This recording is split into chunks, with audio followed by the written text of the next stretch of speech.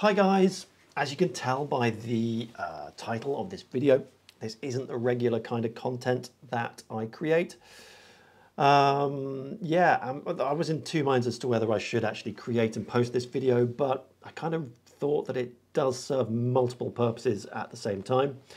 The first of which is to explain that why I haven't been around for so long, why I haven't posted any new content, why if you posted a comment on a video or sent me an email or posted a message somewhere, why I haven't replied or why it took me a long time to reply.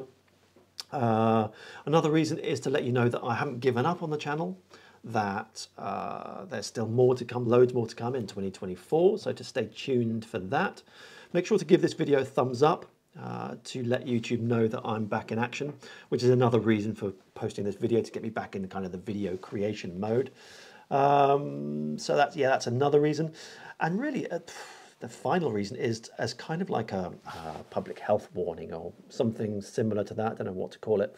To just tell you my story and say that if you have something similar, or if you're a similar profile to me, similar age group, then you might want to get yourself checked out, and for what exactly will become apparent as I tell you my story. Now, I'm not going to go into huge amounts of detail. This isn't going to be a very long video, yeah, here goes. So back in July of last year, 2023, I went to the toilet and found some blood in my stomach, which is obviously a warning sign of something that potentially serious. So I went to my doctor, who immediately referred me for a colonoscopy. Now, if you don't know what a colonoscopy is, it's where they take this long tube with a camera and a light on it, and I think they have tools inside it as well, and they put it up your backside and they run it all the way through your colon, which is your kind of large intestine, just to check it out, just to see if it's in good health, whether anything needs to be looked at, etc.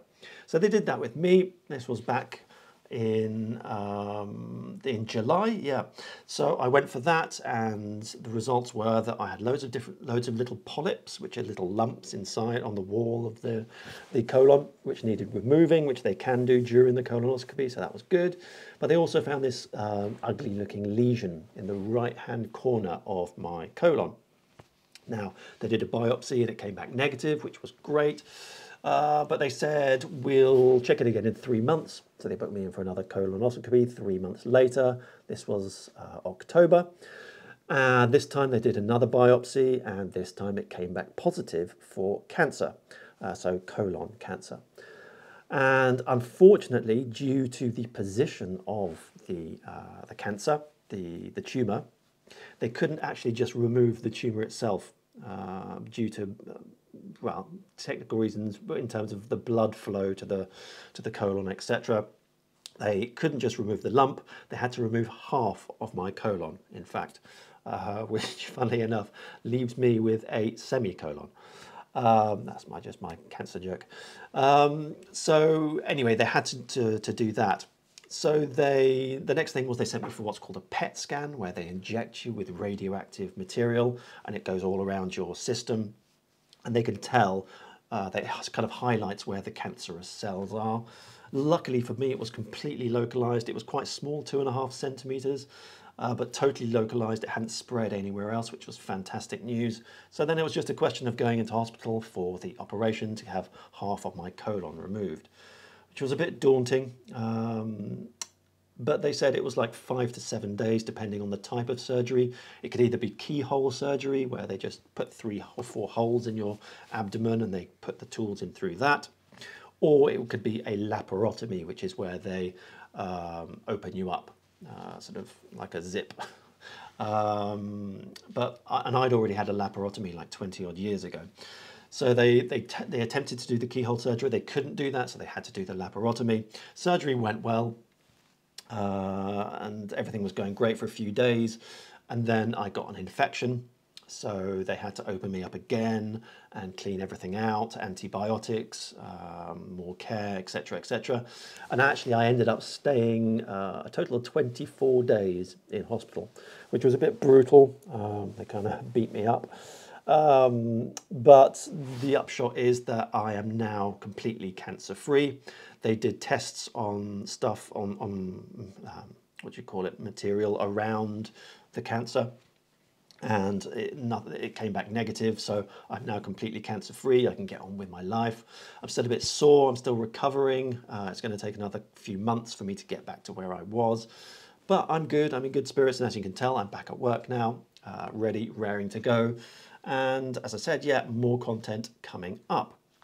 So yeah, that's it. But I mean, the final part of this is really to say, if you are kind of a similar profile to me, a similar age rather, perhaps you have a history of irritable bowels or just anything to do with that kind of the digestive system or the abdomen or what have you. If you've ever had issues with it, it might be worth getting yourself checked out and checking yourself in for a colonoscopy. Now, there is a lot of stigma normally around colonoscopies due to the kind of intimate nature of them and, you know, the procedure itself and what happens. But absolutely, completely and 100% painless. It's really, really quick. It takes 15 to 30 minutes. Depending on what they find in there. It's under general anesthetic, so you do not feel a thing at all. They put you to sleep, you wake up in the waking room or whatever you call it, and you're in there for like an hour, and then you go home again. And you don't feel anything, you don't know that anything had ever took place.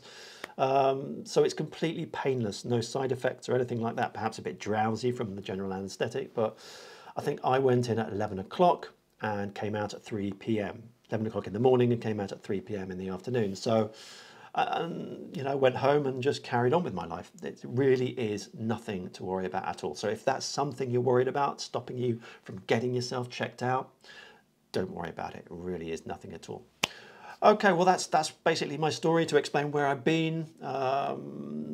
And to sort of say, if you do have like symptoms of irritable bowels or anything like that, do get yourself checked out. If you've got any ideas for new content for the channel, anything you'd like to see, perhaps a new projects or things like that, do let me know in the comments below. As I said, do hit the like button, subscribe if you haven't already. This is just to tell YouTube that I'm back again, get the ball rolling in terms of the SEO for my channel. And thanks for listening if you've managed to stay till the end. Yeah, just to say I'm completely cancer-free now, so everything is great. Thanks for listening, and I will see you very soon for another video. Take care. Bye.